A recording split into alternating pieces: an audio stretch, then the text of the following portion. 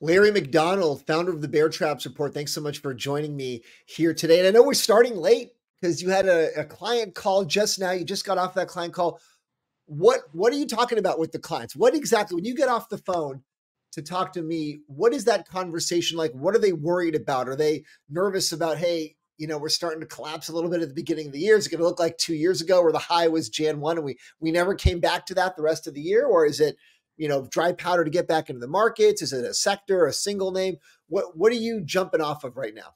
Well, we have an interesting platform because, I believe in democratizing information. And behind me, we have a Bloomberg chat with about 650 institutional investors in like 20, 23 countries. A big group chat. They're all in it together. Yeah. So it's like a live conversation where we imagine 650 people in a theater where 20 to 30 people a week or a day get up and have a conversation in front of that 600 to 650 people. So most people in the chat just observe the conversation. But during the day, as you kind of just pointed out, like we're seeing a big rotation back into value. So that's one of the conversation points, like the outperformance of, say, Berkshire versus Microsoft or Apple is like 1 or 2 standard deviations greater than we've seen in the last year, or at least you got to go back to 2022 to find that. So there's clearly, and there's a lot of money flowing into coal names, uranium names, hard assets this year versus financial assets. The financial assets had a brilliant fourth quarter, so that's your growth, your Mag 7. But what's happened is each time you get up near 20 trillion in the NASDAQ 100, it's a real problem spot. And right now you're seeing a pretty incredible flow out of financial assets, so out of the Mag 7, out of big caps, back into hard assets and companies that actually own assets that can protect you from inflation. I keep hearing about hard assets. I keep hearing about uranium. Like, I never heard about uranium as much as in the last couple of months. Is this something that's real, or is this just like a YouTube niche, weird niche world about uranium and hard assets? Or is this actually like institutions now getting real serious about these investments? Well, I mean, a year ago it was a fringe group, but now, so what's happening? So one of the points in my book is it's coming out this quarter. It's called When Markets Speak. And the foundational point is we've taken 5 million jobs out of the United States the last 20 years, and we've moved them into other parts of the world. We've shotgunned these jobs like to Bangladesh and to Indonesia, to obviously to India and China. And so we've created a tremendous amount of wealth globally.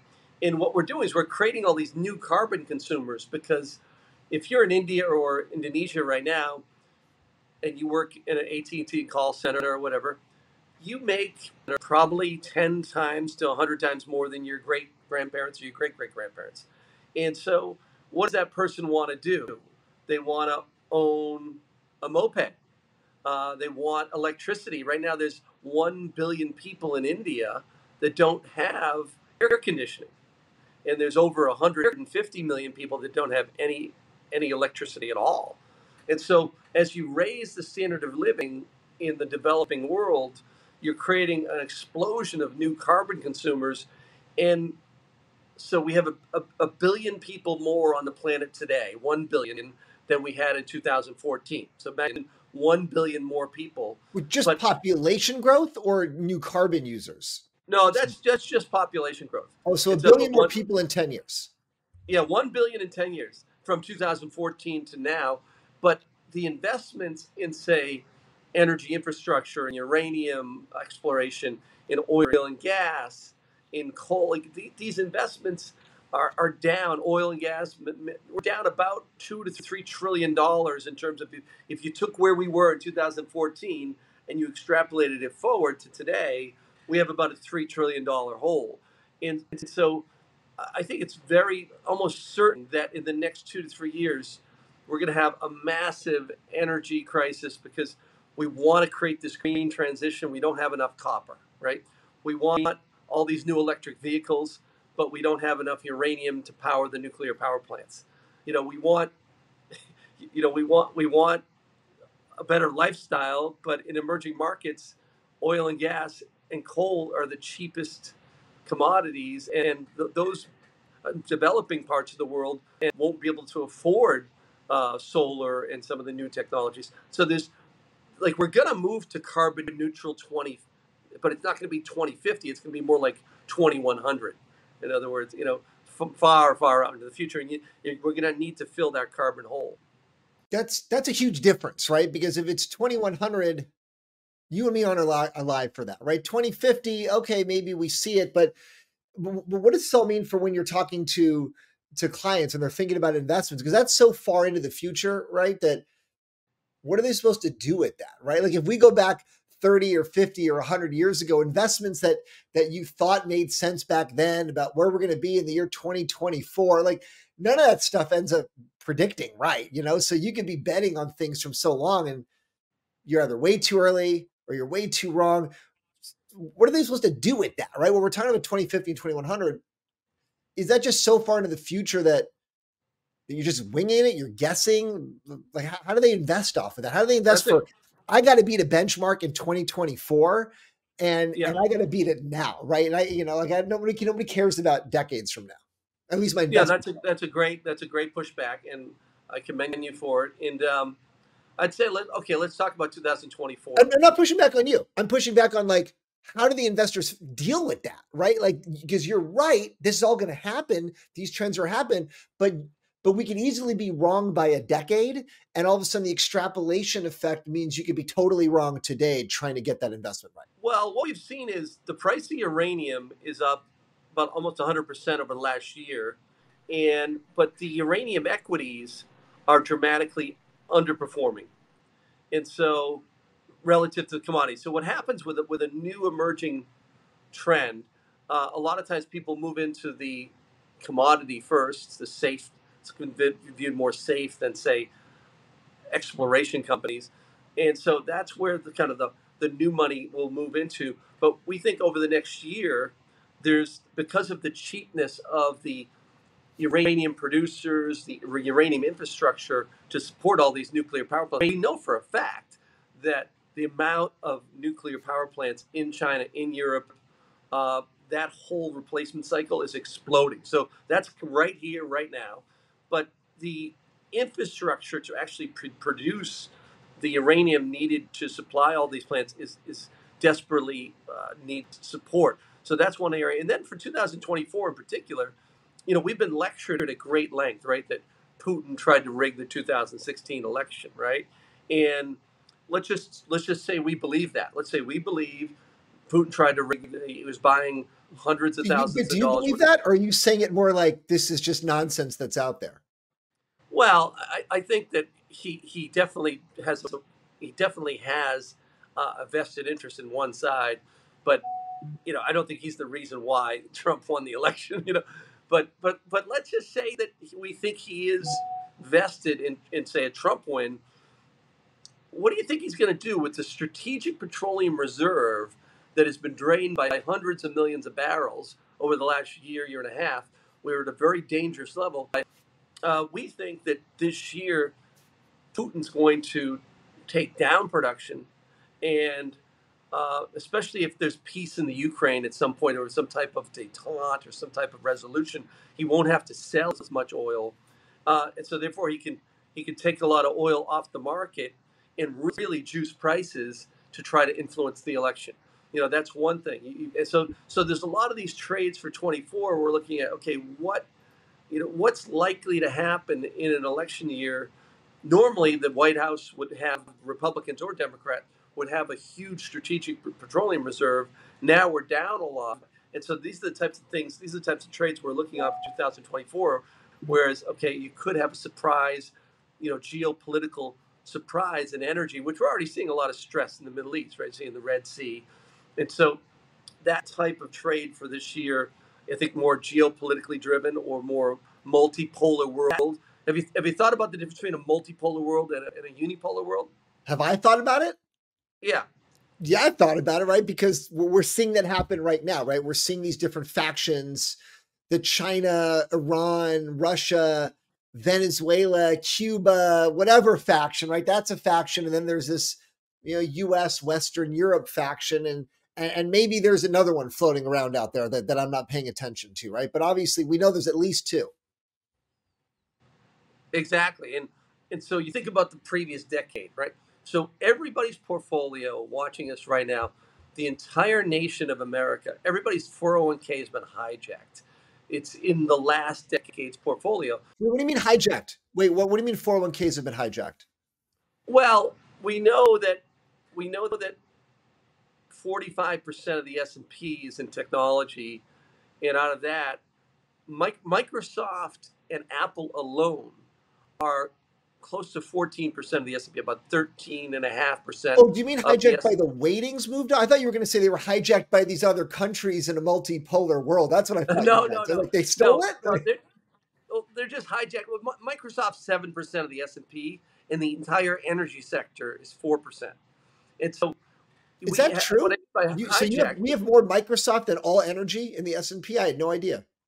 yeah, more almost double. So Microsoft is Microsoft is 7%, just under 7, and the entire energy sector is all the oil and gas companies combined and throw in uranium, and it's like 4% I of the didn't realize S&P. that.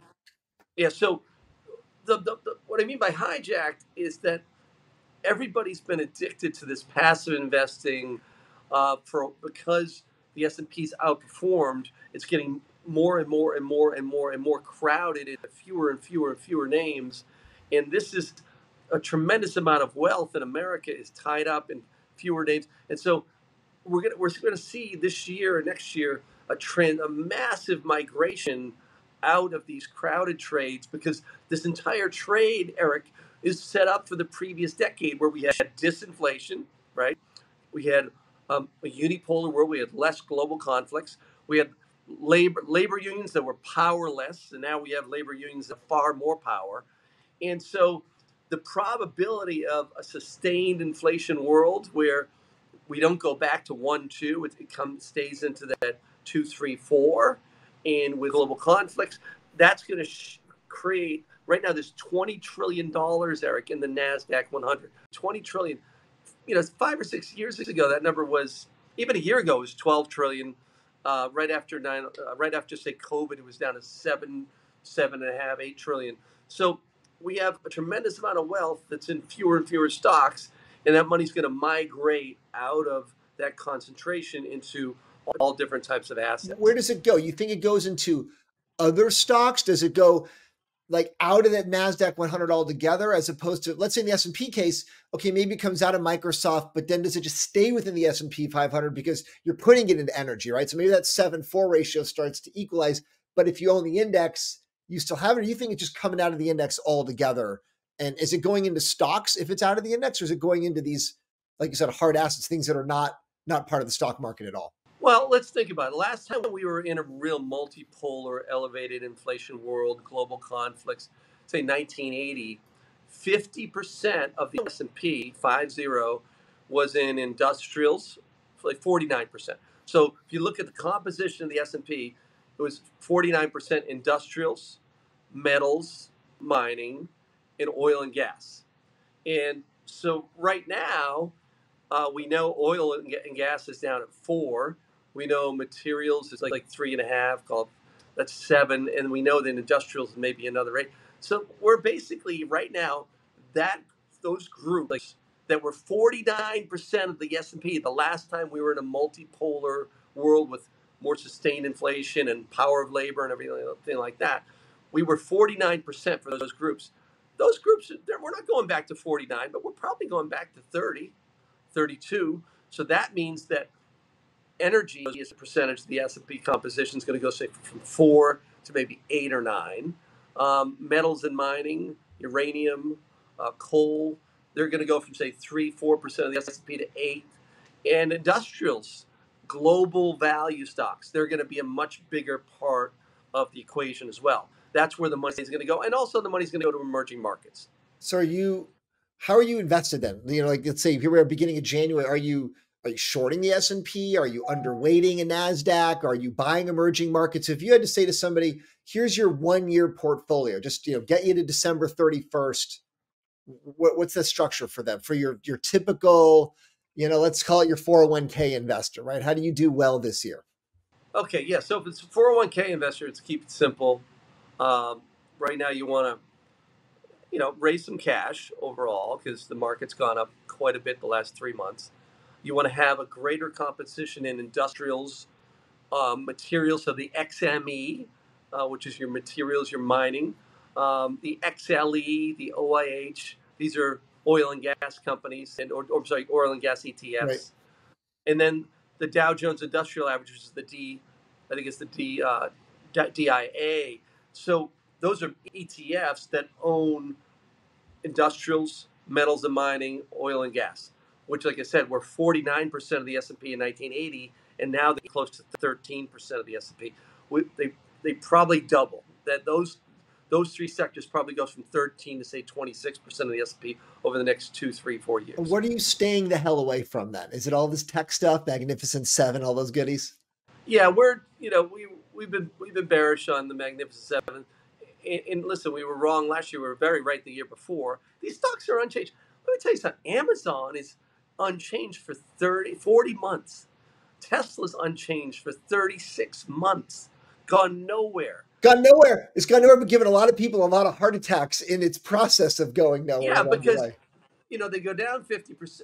Like Jackie Gleason used to say, the only problem with losing 50% is you need 100% to get it back, Yeah. right? So what happens is they go down by 50. The media underreports that because, for a lot of different reasons, they don't want to kick people when they're down. And then they go up by 80%, and everybody's like, "Oh my God, tech it's really just washing around." Right now, the Nasdaq 100, the Nasdaq Composite, is unchanged for more than Nasdaq Composite unchanged for more than 2 years. Right, right. And so there already is this transition going on. It's just been slowed down by AI. That's for sure. Well, the name of your company, the Bear Traps Report, what do you get from that feedback wise? Do people think, okay, is this guy always a bear then? Or is he, because the bear in a trap is dead, right? So are you looking out? Are you a bull trying to kill the bear? Are you the bear trying to avoid the trap? Like what's your general perspective on Well, who you are and how you came up with the name? our book. So I was a trader at Lehman Brothers, and we produced a book called The Colossal Failure of Common Sense, and it became a New York Times bestseller. It was basically printed in 12 different languages. And so we did a lot of speeches around the world. And we quickly realized, we have a really wonderful group of people that we're meeting. So we wanted to create a product. And, the Bear Traps Report, the name itself is just talks about, okay, you want to be careful of a bear trap, number one. But we also want to think about the direction of the market, capitulation. Like in the old days, right now there's a lot of technical analysts on Twitter, right? And so there's a lot of people doing the same thing. They're selling on stop losses, and they're getting flushed out of stocks, like say tech in 2000, say a year ago right now. ARC, Tesla, Apple, Nvidia, these stocks were all in flames, and everybody was kind of getting flushed out of. That's kind of like a bear trap. And so we want to buy capitulation moments, and we want to be there for the turn. We want to catch that next 5-year cycle. We don't want to catch a falling knife, but we want to add into capitulation selling and then be there for the turn, which is the 5-year new bull market. That's the objective of the Bear Traps Report. And how do you feel like you've accomplished that objective over the last few years? Do you feel like, what are you doing differently, right? Because there's so many people that we talked, right? You know them, I know them, they're always around. What is it that you're looking at that's different? Data points, approaches, strategies, methodologies. When you get a client that signs up, when they say, and these are institutional clients, I'm not telling people that are watching right now, you got to go buy Larry's product, right? If you want to do that, great. But I'm talking about those institutional clients. They're bombarded with data out there. What is it that they appreciate about you? That's what I'm trying to get at. So if someone's watching this, what is it about Larry's approach that is unique and stands out from the rest of the marketplace? Well, take uranium, for example, or oil and gas. Whenever you have a sector that's in a bear market, so oil and gas were in a bear market in 2016 to 2020. Same thing with uranium. You want to buy into capitulation selling and measure capitulation, like mathematically measure, is this a category 1 storm? Is this a category 3? Or is it a category 5? So we look for, like we mathematically and scientifically measure capitulation. We look for that seller exhaustion. We buy into sell-offs. We will lighten the portfolio through the capitulation process and then hold a position for the long run. So what we're trying to do is nobody can pick a bottom, but what we do know is that certain sell-offs are mathematically unsustainable. And sometimes we do get caught in these bear traps. But our goal is to not get caught and to actually accumulate, say, oil and gas or uranium. If you buy into those sectors, like in 2020 through 2021, oil and gas had these incredible capitulation sell-offs, these rallies, these counter-trend rallies, and then retest and retest. And then you need to form a real base, that real proof of seller exhaustion, so you can identify the turn mathematically, because you know that everybody has been carted out and there's nobody left to sell. That's what we try to do. What do you have, fancy equations? When you say mathematically, what are you looking at for knowing, okay, everyone's been carted out, the sellers are exhausted? What's in that equation? Okay. Or what's an example of an input you're looking at? Say take the XLE ETF or the URNM, which is the XLE, say oil and gas, or the URNM, say uranium, or you take Cameco, CCJ. You know how many shares are outstanding, right? And you know that if you're in a bear market and you're making new lows, that the audience that's in those stocks owns them at a much higher price. And so if you measure the breadth of the selling, the acceleration of the selling, the speed of the selling, and you can look at, okay, what's the distance below the lower Bollinger Band where you're buying the stock? So the RSI, which is relative strength on a weekly and a daily, the lower Bollinger Band kind of is on Bloomberg. It detects how oversold the sector is. So if you look at these factors and you calculate how much selling took place in a short period of time relative to the shares outstanding, and you can see a new owner base is forming at, say, $20 versus, say, 2 years ago it was at $30 or $40, you can mathematically calculate, okay, the selling is almost over. You don't know for a fact, because that's why you have these counter trend rallies that sometimes fail. But over time, you can calculate a pretty good educated guess as to how much selling has been done, and is this a category 3, category 4, category 5 capitulation. So right now, let me give you an example. So we had a category 5 capitulation in energy and uranium, say 2020 and 21. The two signals that I'm seeing now, looking forward instead of looking back, is the cannabis space has had a category 5 absolute washout last year, and now you have the White House making some very aggressive moves with Department of Justice that could make some of these companies a lot more profitable. Same thing with China. K-Web, for example, you've got a lot of evidence of real seller exhaustion because of the war in the Ukraine with Russia. People are afraid now to own any kind of stock that is associated with Russia or China. And I had dinner a couple weeks ago with a portfolio manager that runs a very famous fund that owns Chinese equities. And he's like, Larry, 2-3 years ago, we were in Europe and we had standing room only for breakfast, standing room only for lunch. And now I just got back from a trip and we had 4 people at lunch and 7 people at dinner. Wow. Wow. There's all kinds of evidence of seller exhaustion in those two spots. And that's what our model's pointing to for 2024 is opportunities in those two spots. What have you been surprised about this first week of the year?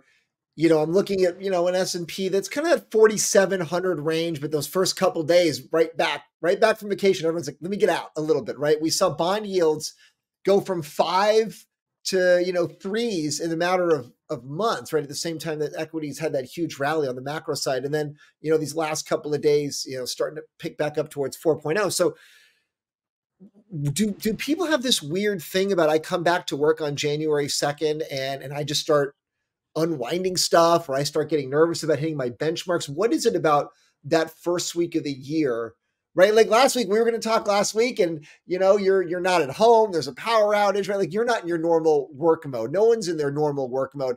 Now you get back to January, people are back to work. They're focused. Kids are back in school, right? They're less distracted. Is there something specially weird about this first week? Are you surprised by some of the moves?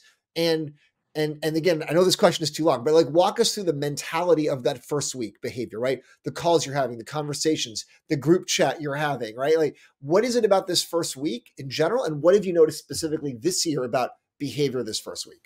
Well, we did a scientific study, meticulous analysis of this, and there's a blog up on our website, the Bear Traps Report website. If you Google Bear Traps Report, go to our website. This is the most recent blog discusses this in great detail.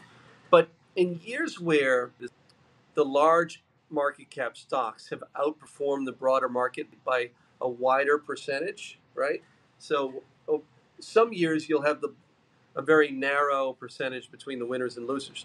But in years where there's a very extended spread between the winners and losers, what happens is when you come to year end, people want the winners on their pad, number one. So that if you're a pension fund, a mutual fund, or whatever, you want to show you've got these great stocks. And the better they did, the more you want to show them.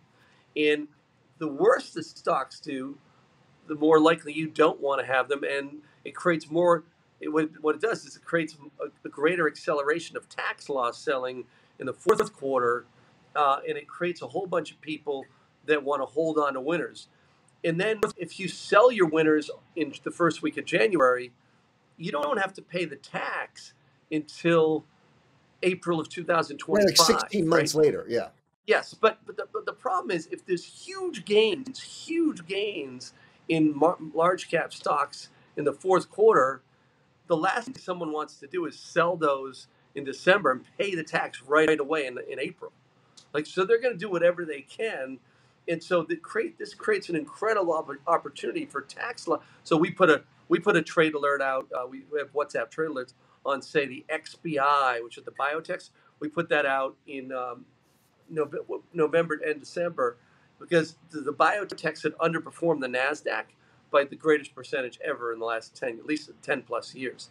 And so the capitulation selling, you like if you were a pension fund, a mutual fund, any kind of fund, you needed to get out of those biotechs in the fourth quarter, and you needed to own Mag 7, Magnificent 7, the large caps. And now, since you're in a new year, all that seller exhaustion is gone away, and you're in a new year where know you've got, I think, a very large percentage of the biotech index is trading at cash value, and you've got a very high probability of mergers and acquisitions because there's so many cheap candidates.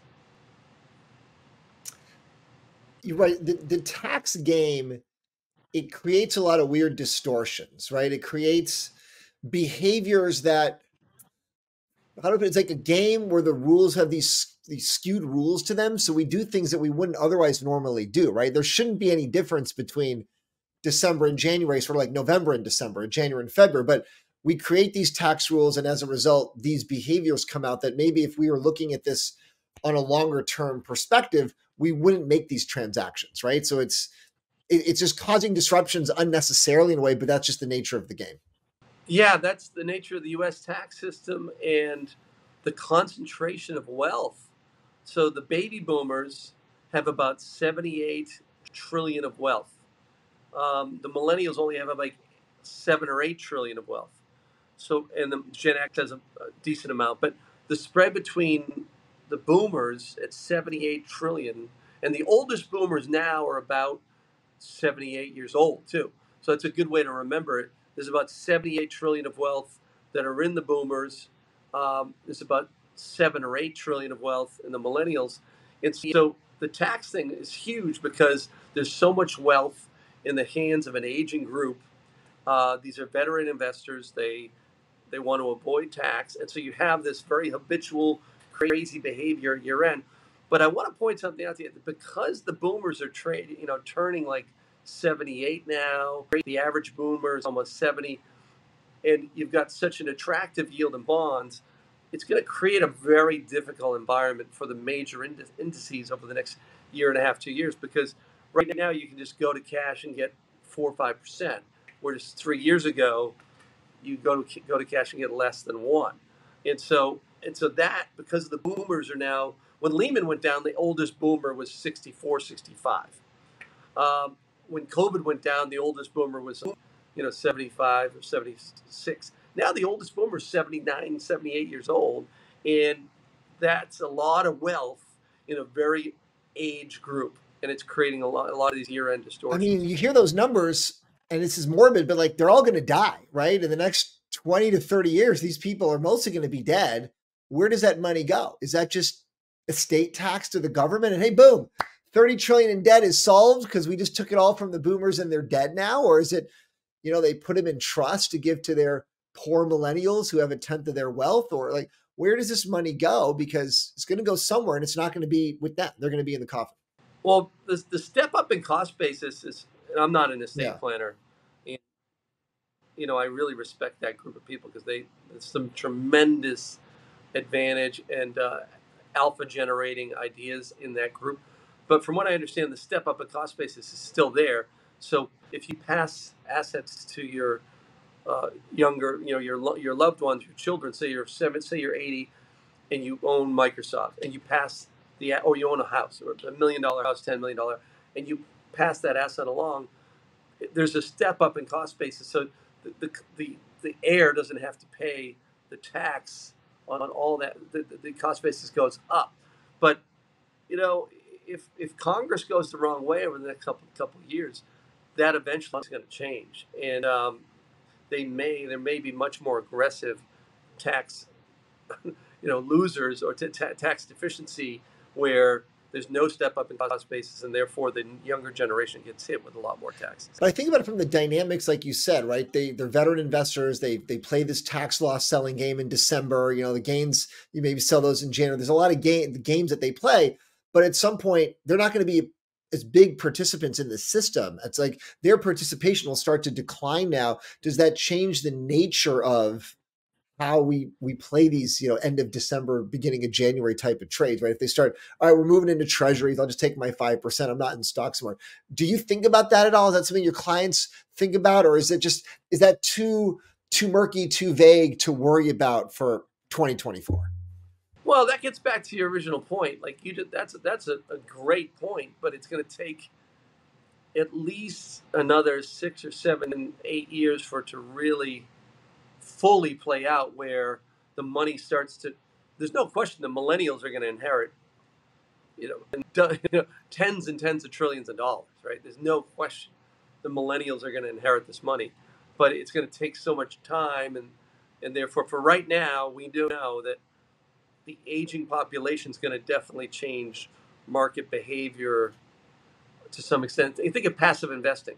So the reason why the S&P's outperformed is you've had concentration of fewer names. Everybody's doing the same thing. More and more money, because it's working. More and more money's gone into passive.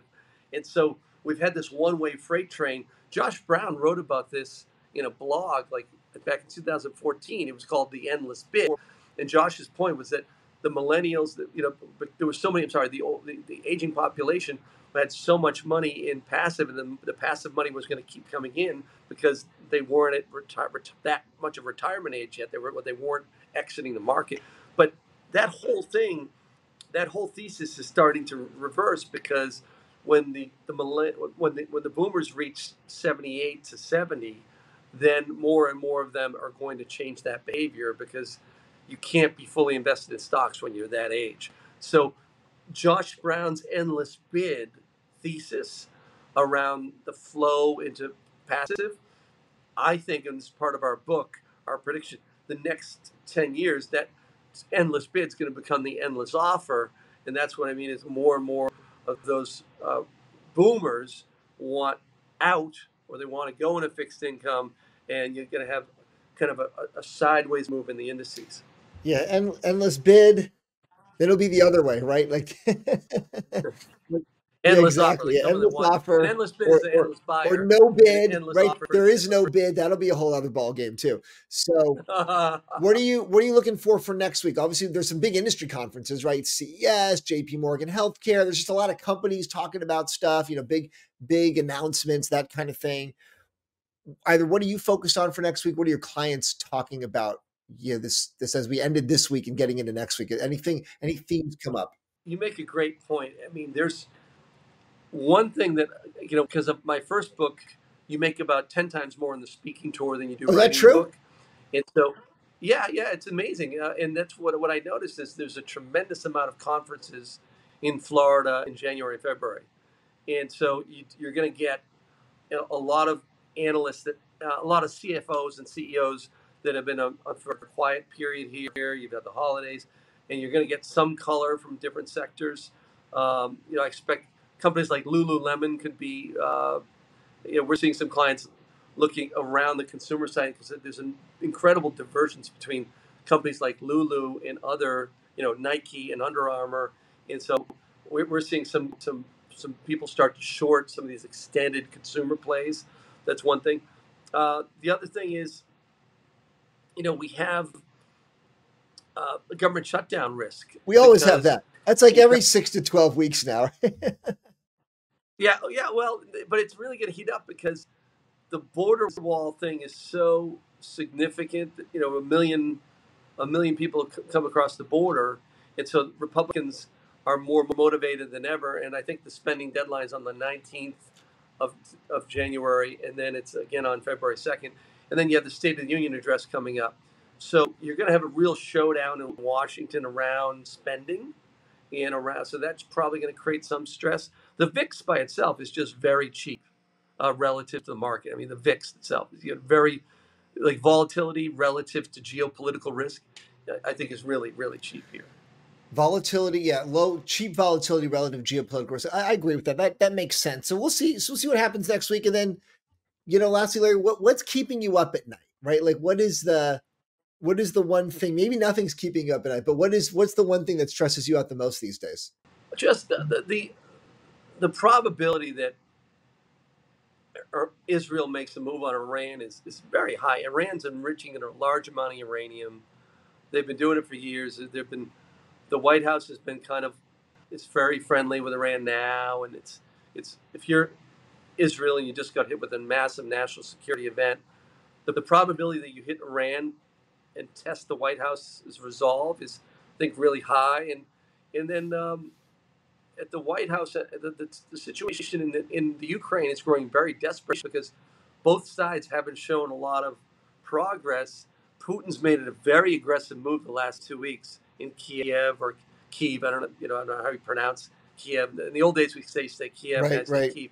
But I think the geopolitical stuff the next couple of weeks is really your probability of some fireworks is very, very high into the new year. It makes sense, right? It is a conundrum. Here we are at all-time highs, and we got a couple of hot spots with some very dangerous countries. So, that's something we're gonna have to sort out here in 2024. And then before we go, Larry, so tell us again about the book real fast and everywhere people can find you. I know you got a lot of Twitter followers, so just give us a quick summary of where everyone can track you down.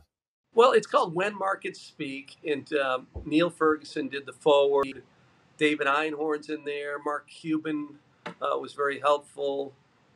We had a number of really talented people, David Tepper, Charlie Munger. So it's called When Markets Speak. It's out in the first quarter. It's up on Amazon. It's up in Barnes & Noble. If you just Google When Markets Speak. And on Twitter, we're at ConvertBond, Bear Trap Support. Come in and join us at the Bear Trap Support because what we're really doing is democratizing information. We're taking this chat, and I'd be happy to include you guys, which I think we do from time to time. But we take the institutional conversation and we recap that for the family office, the financial advisor, and we want to give them a lens on a private buy-side conversation and kind of democratize information. That's what we were trying to do in 2024. Beautiful, beautiful. Larry, thank you so much for being my guest today. Larry McDonald of the Bear Traps Report.